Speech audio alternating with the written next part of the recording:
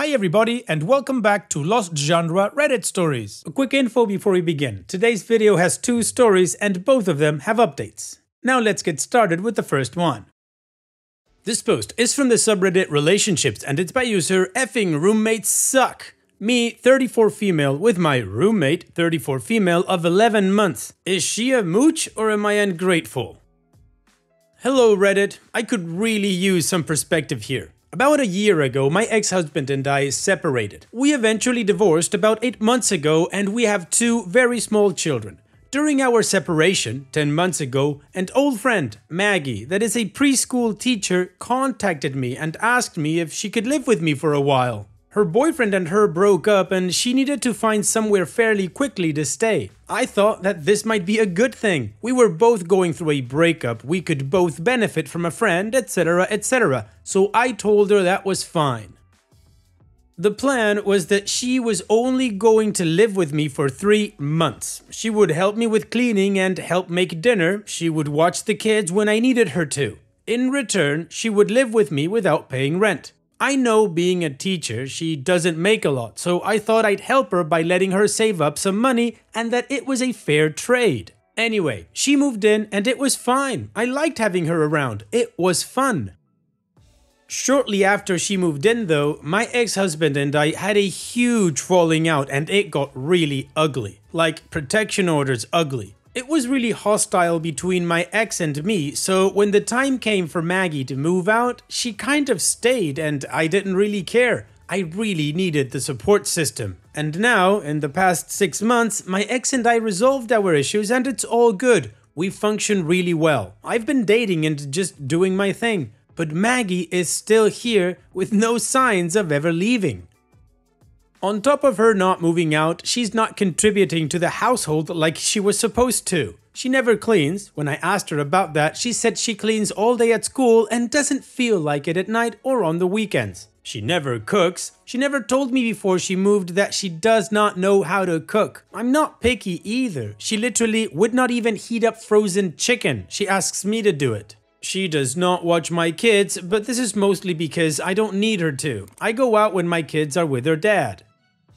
She is living in my kids' playroom and gets pissed when toys are left out and lashes at my 5-year-old. 50% of the room is not for use because she has her stuff in there. 80% of my basement is all her stuff, her school stuff, her stuff. I want to renovate my basement but can't with all of her stuff everywhere. She literally threw her stuff on the floor. Her cat has peed on clothes in the laundry room because she only changes the litter once a month. She is terrible at feeding him too.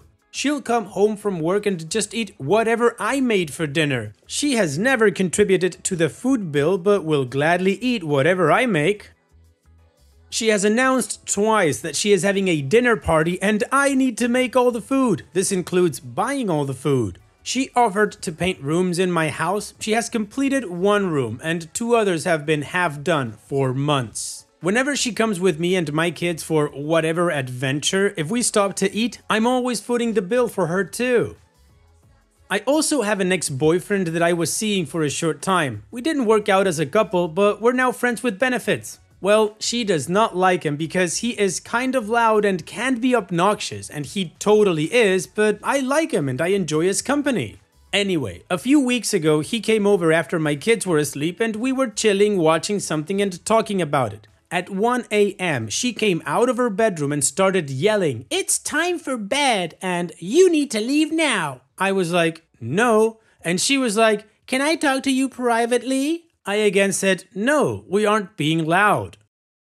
She then started going on and on about how I wasn't making good choices for my body. I was like, what the F? We are on the couch talking quietly. We aren't being loud. And she got pissed off and stomped away. The next day, I didn't have my kids, so he came over and we hung out in my room. Hers is on the 1st floor and mine is on the 2nd. Anyway, I told her he was coming over and she just kept saying, "Don't do it, I hate him, I don't like it when he's over." He came over anyway and left around 3 a.m. The next day, she wouldn't talk to me because he spent the night and that wasn't a good choice for my body. I had to listen to her for the next 3 days talk about how much she hated my friend. For what it's worth, he doesn't even talk to her aside from saying hello. He knows how she feels about him.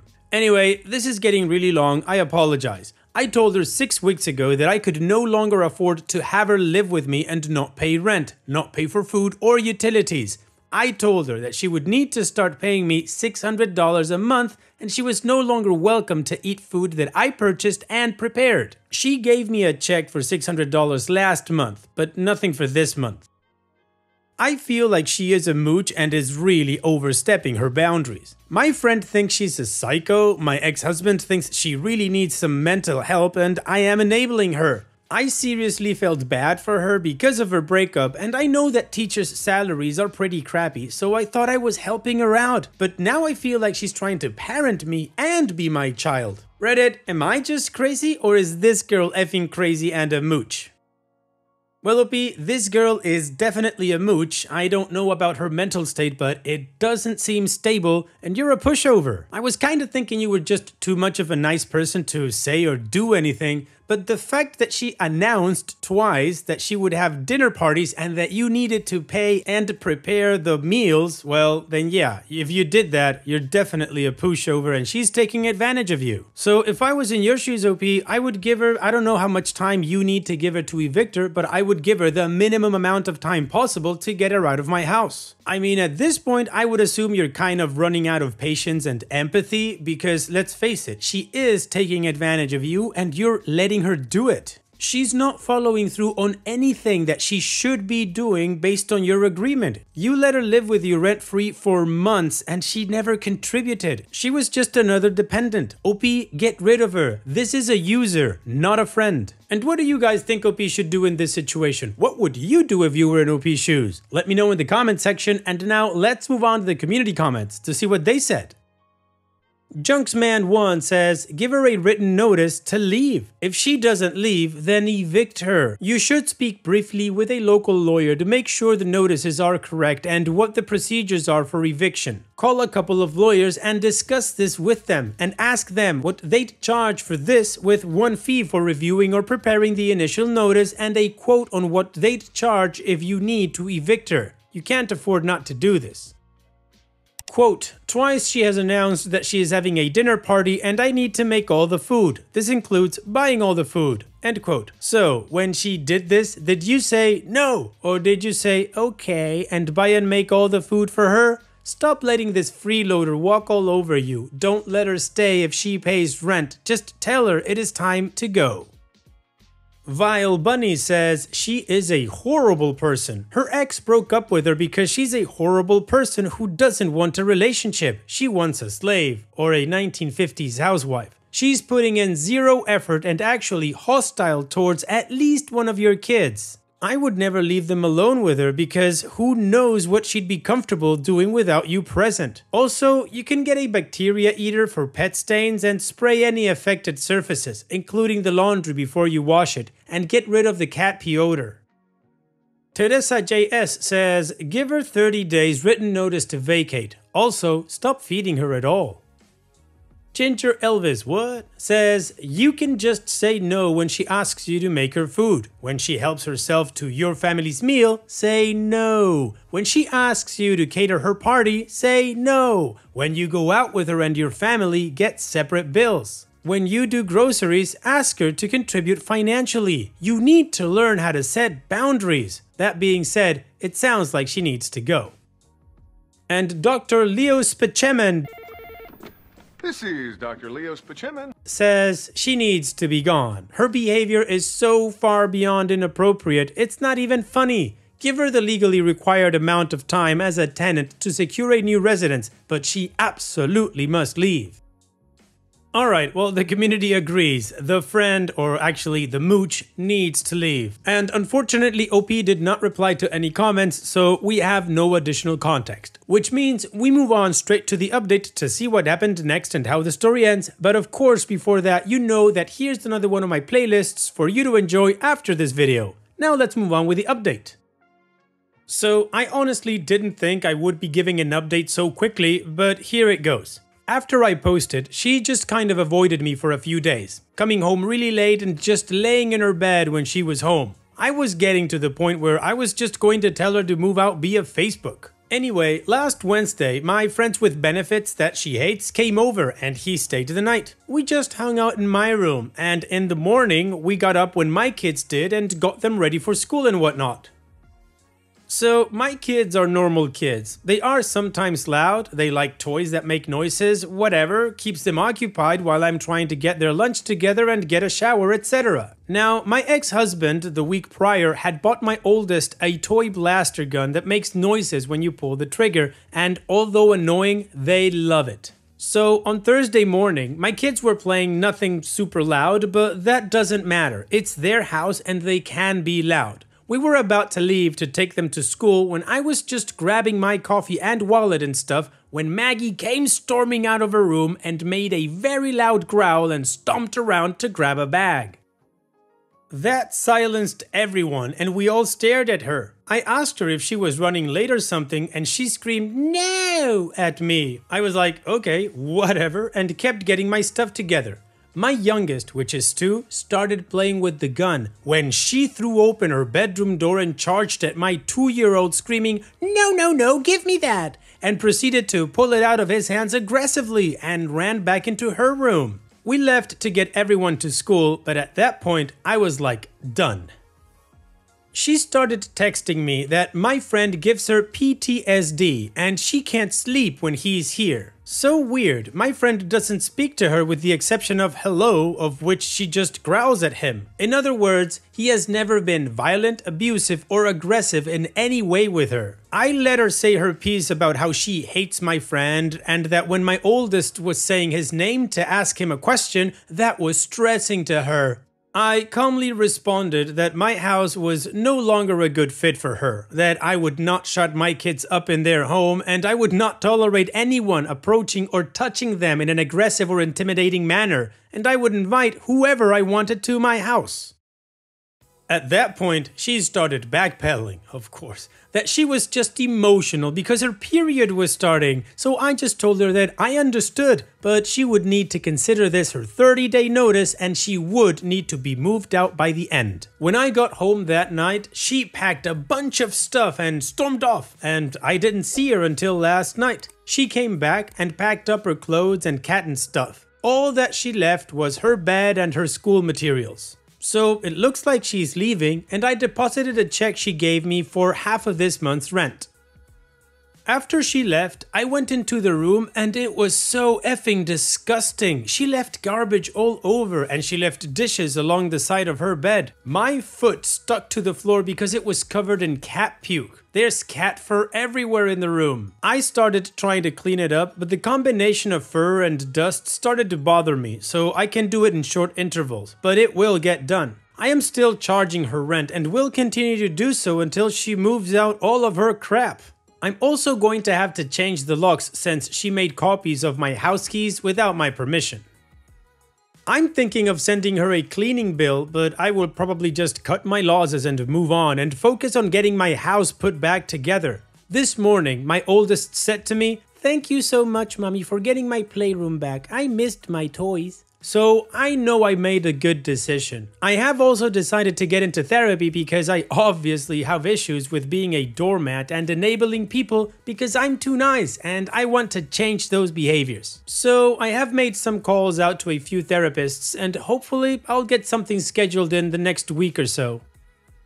I thought about writing her an email that outlines all the issues with overstepping her boundaries and whatnot, and I wrote it but didn't send it. She will not see those as her issues and will just fall on deaf ears, so I'll just leave her hating me because I'm not losing any sleep over it, and I don't really care. She wasn't a friend and is just mad because I won't enable her anymore. So far, our weekend has been awesome. My kids are in their playroom playing and I'm drinking my coffee trying to figure out what I want to do with the rest of our Sunday.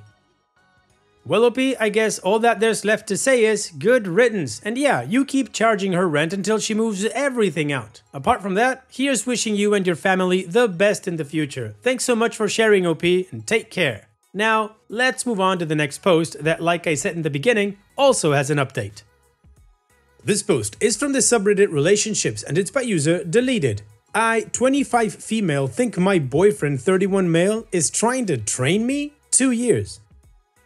I don't even know what this is, sorry if this sounds disorganized, but he's literally in the bed beside me right now and I'm losing my mind. He has a habit of discouraging me from doing things he dislikes. Not by pointing it out to me, but by physically stopping me. For example, he hates that I bite my nails and to discourage me, he slaps my hands out of my mouth. This is weird, right? I didn't notice how much he did this until he was visiting for my birthday and I'd made popcorn so we could watch Stranger Things on Netflix. I eat quickly, I always have. He decided I was eating the popcorn too fast and smacked my hand away and snapped, "Slow down." Like, what? It's the popcorn I paid for and made for us. It's my effing birthday tomorrow, let me eat popcorn. I feel embarrassed and sad and kind of stunned. I stopped eating it altogether because I was self-conscious and he didn't even eat hardly any of it. He wasn't worried I would leave him any, he just didn't like the way I ate it. What the F? I've sat and thought about this and realized he does this all the time. He tries to grab my e-cig because he doesn't like it. He tells me off and smacks my hand away if I eat snacks too quickly. He slaps my hands out of my mouth if I'm biting my nails and calls me disgusting. I get that these could be annoying habits, but am I wrong to be hurt by how he decides to go about telling me? I've never had any partner take issue with my mannerisms before. I feel like a dog. What do I do here? Well, OP, regardless if he believes or you believe that these habits are annoying, and some of them are like the nail biting, but that's because it's unhealthy. I don't mind not putting down my burger until I finish it because I always get messy. But regardless of this is no way to treat a partner, no way to treat people in general. You just don't go smacking hands away. Like you say, he shouldn't do this, he should be able to tell you if he doesn't like it, and then you see what you're gonna do. In my opinion, this could be between a orange or a red flag because depending on the individual, it could become aggressive. And then we're not talking about hand smacking. OP, if I was in your situation, I would definitely take a long, hard look at my relationship and my partner, because the way he's treating you is at a minimum highly disrespectful. And what do you guys think about this situation? What would you do if you were in OP's shoes? Let me know in the comment section, and now let's move on to the community comments to see what they said. Spoonbills says, he's hitting you out of irritation. At best, it's incredibly disrespectful. At worst, well, he's hitting you already, so... Cygnus Zero Star says, I can't help but comment that approximately 2 years is a very typical timeline for abusive tendencies to come out. Your boyfriend, at the very least, is being disgustingly disrespectful. This is the part where you have to ask yourself if this is a brand new behavior or if he's tried to be controlling of things he doesn't like about you in the past. Perhaps not as severely. If my husband started doing this, I would insist we see a neurologist immediately, because that's so far out of the range of normal and healthy that I would be convinced that he had a tumor or something if he did it. This is not normal. This is not acceptable. Respect yourself and act accordingly. And OP responds, see, it's been happening for a while now. It's weird, but I just kind of overlooked it until now. I guess I thought that maybe it was annoying and I should stop rather than maybe this is a totally inappropriate way of stopping bad habits. It absolutely is. Bouncy Bouncy Bounce says, I find it very easy to live by this rule. The first time a partner hits you, including smacking your hand, should be the last time. The moment his hand is applied to your body in an intentional and negative way, the relationship is over. You're not a dog, and this is not even an appropriate way to train a dog. Get out before it gets worse. Additional information from OP's comments. We have had several chats about significant issues in our relationship that are unrelated to this. I have no kind of disorder where I would injure myself with fidgeting. I'm not wrong to be annoyed when food is slapped out of my hands because it's unusual and I was distressed last night. I asked Reddit for advice. Obviously, I need to have a conversation along the lines of stop. There have been occasions where I told him to stop smacking my hands away. These have been ignored. The slapping or smacking of my hands is not particularly painful, but it is uncomfortable and rude. I have never once told them, please stop me from nail biting or eating too quickly, etc. Obviously, it's subjective. It's my account of what I feel is an issue in our relationship. Alright, well, the community agrees that this is absolutely disrespectful behavior to OP and that she should definitely address it, either by talking to him or by ending the relationship. So let's move on to the update to see what OP did. So it's been a while since I last posted, but a few people had asked for an update, so here we are. I read your posts and sat on it for a few days. I knew I had to break up with him, but I wanted to talk to my family first. I went to Portugal with them to a family wedding and it was beautiful and exactly what I needed to clear my head. Alcohol, sun, and my giant Catholic family. I talked to my mom and dad and they were both shocked. They asked if he had hurt me physically and fortunately I was able to answer no, honestly. They said to use the long weekend away to really think about what I wanted and it was great advice. I watched my cousin and his fiancée getting married in the most beautiful ceremony and realized I'd never have this type of relationship with my now ex-boyfriend because it wasn't just slapping things away from me, it was constant criticism. I was never really relaxed around him. He would get crappy when I was too affectionate. He'd ask more than a quick hug or a peck on the lips. He would criticize what I was wearing, my job, my house, everything was under constant scrutiny. But when I would ask for verbal affection, he would just say, "Oh, that's hard for me." One time he laughed in my face when I tried to initiate sex and I cried myself to sleep. I should have dumped him after that. So I got home and broke up with him. Unfortunately, I had to do it over the phone due to distance, and that even if I had traveled to his house, I wouldn't have wanted to do it with his parents there. We talked and I linked him to the last post because I had everything in written there and I wanted him to read the responses. He made so many excuses and promises that it would never happen again and "I'm not anyone from your past," referring to my abusive ex-boyfriend. I feel like not hitting me hard does not excuse raising your hands to me for constant criticism or for withholding affection after many conversations. I stayed firm and the relationship is over, and it's honestly for the best. It sucked super hard for a few days before I stopped myself from wallowing and got on with my life, which has been great again. I've started seeing someone who is in the same career as me, so he gets that we both could travel away from each other, and I think I'm moving to London for 2 years in January, which is like a dream come true. So anyway, I just wanted to say thanks for the advice and for knocking some sense into me. I think I need to learn a bit more about what is acceptable in a relationship, but I have plenty of time to do that.